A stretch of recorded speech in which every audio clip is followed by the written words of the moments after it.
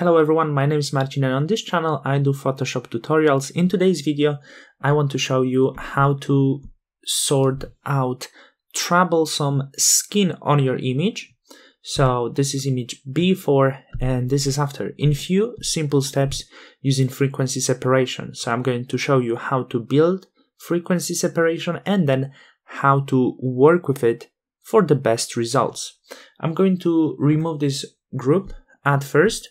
And quick explanation what is frequency separation. It allows you to split image into two separate layers. On one layer will contain mostly color, the other layer will contain mostly the texture, which allows you to be a little bit more precise in what you want to do on the entry level retouching. So what I'm going to do, two layers, so I can duplicate this layer or I can create a stamp on the top.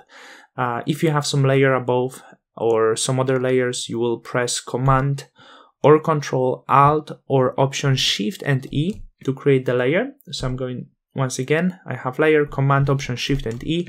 I turn this into other layer and this layer will be named Low, which will be responsible for color, but not only color. That's why I prefer to name it low. Then Command or Control and J, and the other will be high. And now let's do what we have to do on them. On the low layer, I'm going to apply some blur. So I'm going to filter, Gaussian blur, blur, Gaussian blur. And I want to blur this out till the level I won't really see the details, so I still see the contours but not the details. For this image that would be somewhere probably starting at 8 pixels and we can go up to probably 12. Over that would be a little bit too much, so I will go with 10. Seems quite universal for this image, and you need to remember it really depends on the size of your image. If your image is bigger, or details will be bigger, this value will be different. Then on high layer, we want to extract as much texture as possible. So I'm going to image and then apply image. As the source of the layer, we have to choose the low layer. So I'm going to choose low layer as the layer here, and then blending. Everything here is super important. Right now, as you can see, I work with 8-bit image. So then the blending will be subtract, scale to, offset 1 to 8, and that's it. We are ready to hit OK. Though, if you have number 16 here, so if you work with 16-bit image, that will be add, scale to, offset 0, and this box will be checked. So you have to see what I see right now. Then it means it's correct. So subtract, and I see it. And now I can also give you some intake to that, because many people say on this layer we have only the texture, but as you can see we also have some color and it's clearly visible on this layer. Can go through some of the color. It's not a problem though. With this layer I'm going to switch blending mode from normal to linear light and we can start sorting out our skin. I'm going to start with this high layer and I want to clean with clone stamp, which is good option, and hard edged brush, hard round brush, sample current layer. Why hard brush? Because we don't want to lose too much texture, we don't want to make the texture blurred, and working with hard brush allow us to do it. And because of this, this is really good entry level retouching for your personal image. I don't say frequency separation is professional technique, but this allows you to solve issues with really troublesome skin quickly. And this is most important. When you don't have time to spend the images too long, you want to solve some issues with the skin quickly. This is the good way of doing. And when you have troublesome skin, as this one, you just go very fast on the top layer.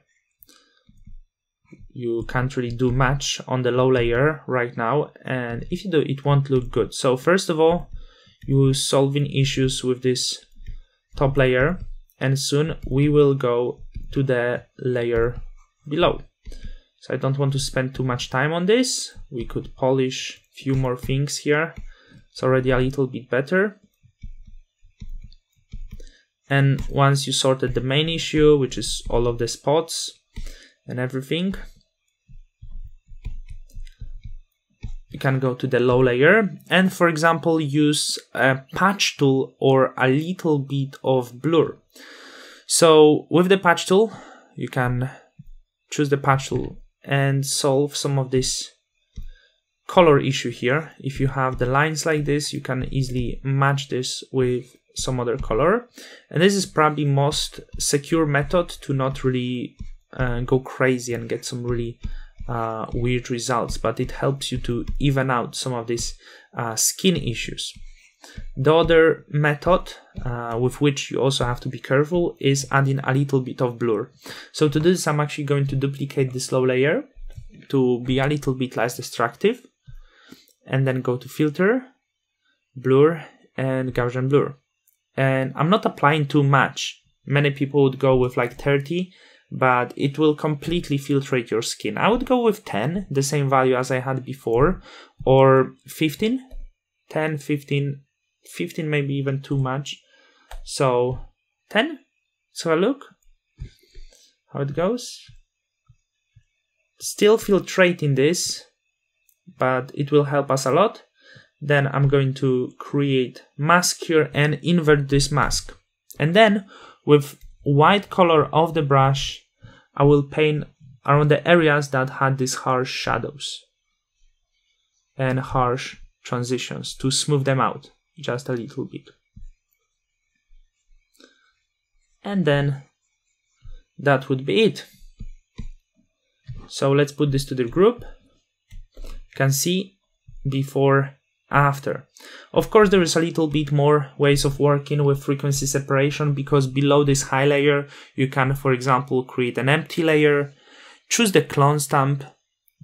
In this case, you can switch this into some soft edged brush if you have one, or you can choose the one that Photoshop offers, current below in this case, and then you can solve some other color issues here. So as you can see, there is many different methods of working with frequency separation. I try to give you as many methods as possible in a very short period of time, just to let you know how you can solve certain issues. And I always say, you really have to be careful with frequency separation, because it's not the best technique when it comes to the professional retouching, but for personal images or simple portraits, it's absolutely great technique that can give you great results. So thank you for watching. Make sure to check my website if you are interested in the products like presets, actions, and color LUTs. I sell them also through my website. And if you are interested a little bit deeper in the retouching, I sell my premium courses, which you can also find in the description. Thank you for watching and see you in the next video.